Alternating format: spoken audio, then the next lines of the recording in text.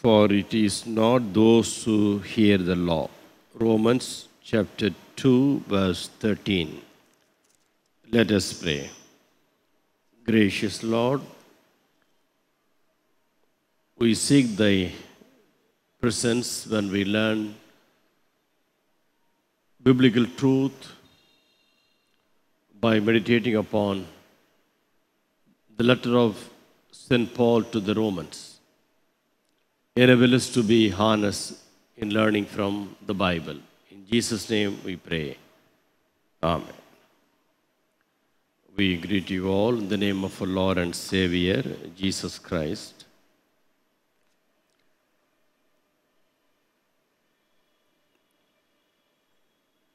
Romans 2:13. For it is not those who hear the law who are righteous in God's sight, but it is those who obey the law who will be declared righteous. Paul is writing about justification, faith, and righteousness. Now, he explains the meaning of the righteousness.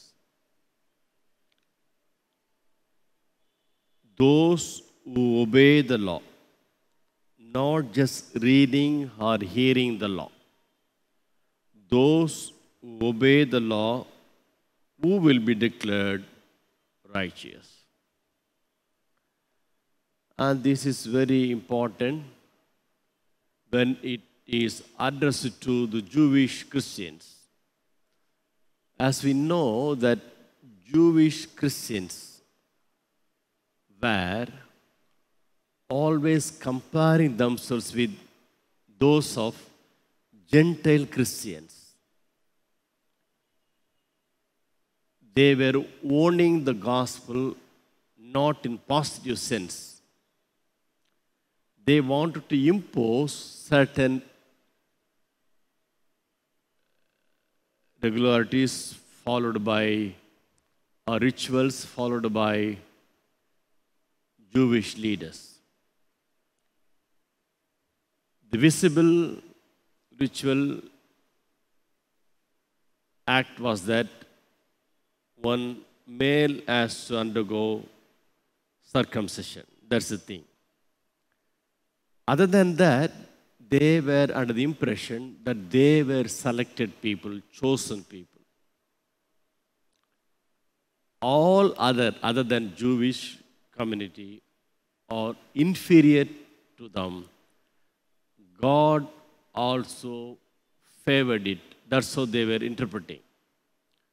God has chosen them. They were selected.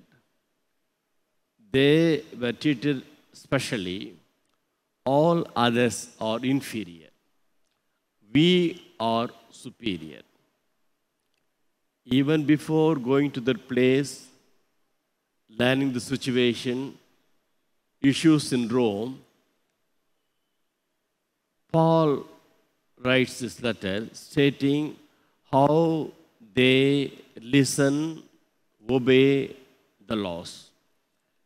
He was under the impression that all the Jewish Christians had the wrong notion of treating Gentile Christians as inferior to them.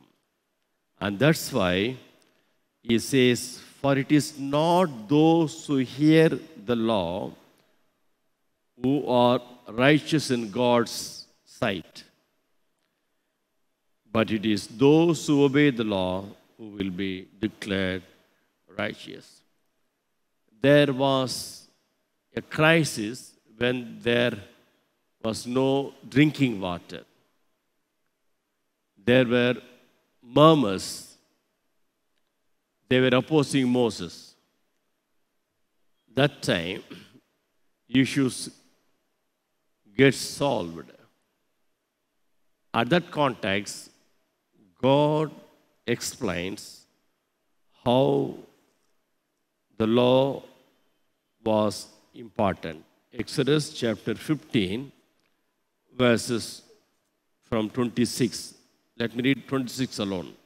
Exodus 15:26. He said, "If you listen carefully to the voice of the Lord, your God, and do what is right in His eyes, if you pay attention to His commandments and keep all His decrees, I will not bring on you any of the diseases I brought on the Egyptians, for I am the Lord who heals you."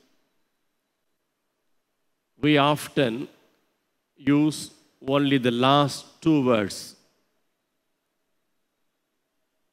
or last line of the verse. For I am the Lord who heals you. Before that, God explains through Moses how significant the law was. And now it is given that I will not bring on you any of the diseases. There were 10 different plagues. It showed that the king and the people, the rulers and the military were against God's law, God's will. And therefore, these 10 different plagues were inflicted upon them. 10 different diseases, sufferings. Because of those 10 different plagues, the society was made under deep pressure. They were put into a lot of crisis because of the plague. They were shocked due to these plagues. And finally, all the male children, they were put to death. These things were known to the first community which started leaving Egypt. They were the wilderness.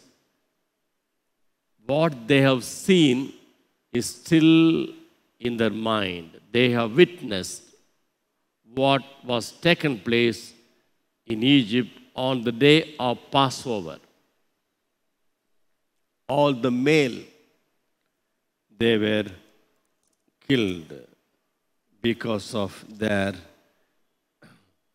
behavior, their association with the king. Exodus chapter 12, verse 29. At midnight, the Lord struck down all the firstborn. Exodus 12, 29. In Egypt, from the firstborn of Pharaoh, who sat on the throne, to the firstborn of the prisoner who was in the dungeon, and the firstborn of all the livestock as well. Pharaoh and all his officials and all the Egyptians got up during the night.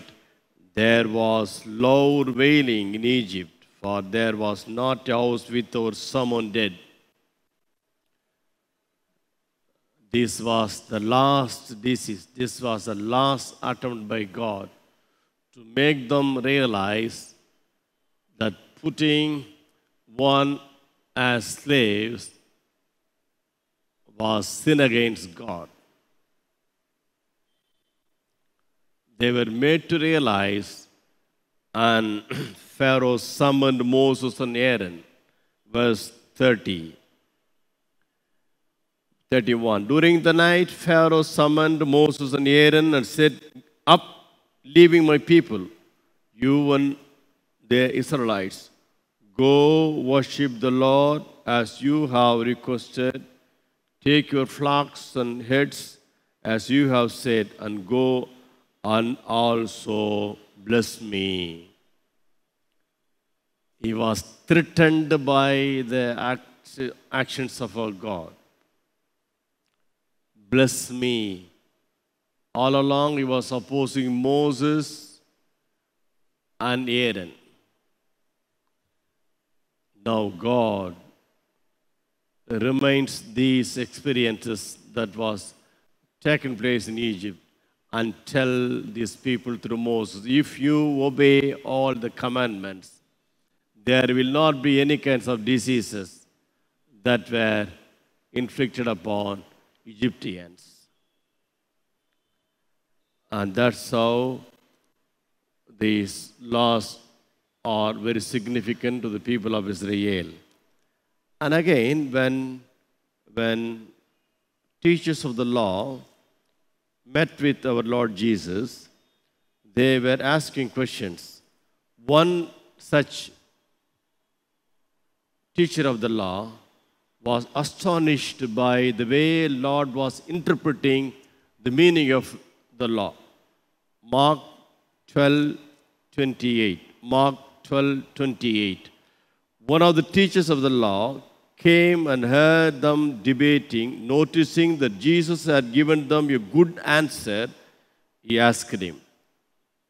He was satisfied by the way our Lord was interpreting and responding to the people who were asking some questions. Now, he brings a question. Of all the commandments, which is the most important? He was not an ordinary person. He was the teacher of the law. And God says, the most important one, answered Jesus, is this. Hear, O Israel. God refers Deuteronomy chapter 6, verse 4 and 5. He simply says what was recorded in Deuteronomy 6, 4 and 5. Hear, O Israel, that is called Shema. They tell it as Shema because the word Shema means hear, listen.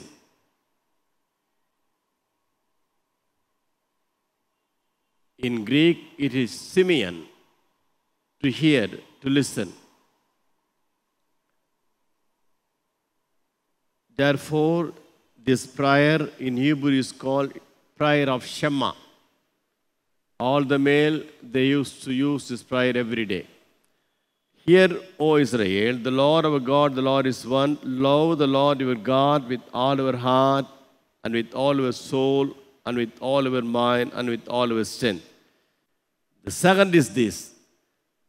He now adds with that commandment.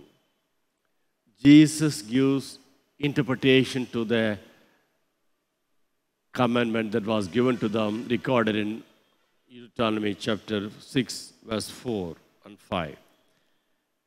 The second is this, love your neighbor as yourself. There is no other commandment greater than these.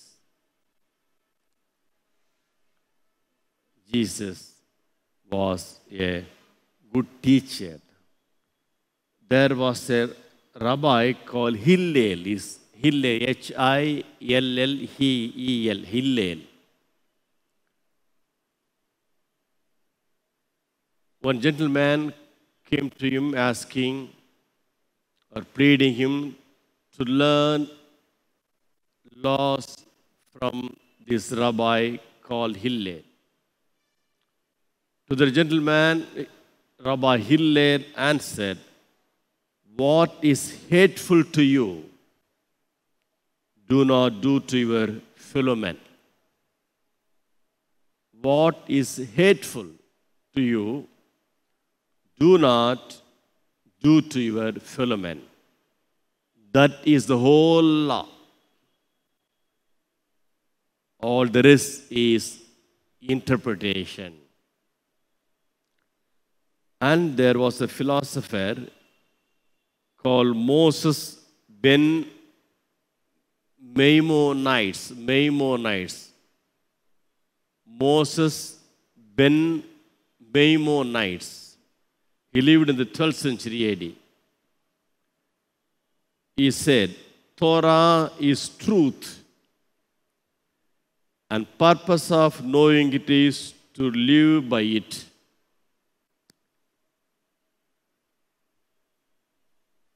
the 12th century philosopher Moses ben Maimonides said, Torah is truth and purpose of knowing it is to live in it. There is a Jewish proverb, the beginning and the end of Torah is kindness. The beginning and the end of Torah is kindness. We know that first 5 books are called Torah, Genesis to Deuteronomy. There are 613 commandments, laws, 613. Out of that, 248 are given in positive sense. Do it, respect it, honor it, likewise. Out of 613, 248 laws are positive. 665 are in negative sense. Do not do. For an example, Leviticus chapter 19, verse 11. Do not steal, do not lie, do not deceive one another, do not swear falsely by my name and be so profane the name of your God. I am the Lord. Do not defraud your neighbor or rob him. Do not hold back the wages of hired man overnight. Very important. The daily laborers, they depend on the wages that they get every day. If the master says, no, come tomorrow, which means the entire family has to go to bed without food. In villages, no, I used to see some 40, 50 years ago. Every day they go for agricultural labor. That time they used to get 2 rupees or 3 rupees maximum. From the agriculture field, directly they go to the provision source. You won't believe. Every day they buy oil for 25 paise. And 20 paise for other things which are required. Every day they spend at least 50 paise for their provision. They used to bring small bottle to buy oil for 25 paise. Because I used to watch when I go to the shopping, I was just waiting, being a young boy. We used to spend time in the markets, not big markets, hardly 2 or 3 shops used to be there. See, if the master fails to give the day's labor to a particular man, his family has to go to bed without food. That was the condition that time. So God, 3,000 years ago, gave this commandment.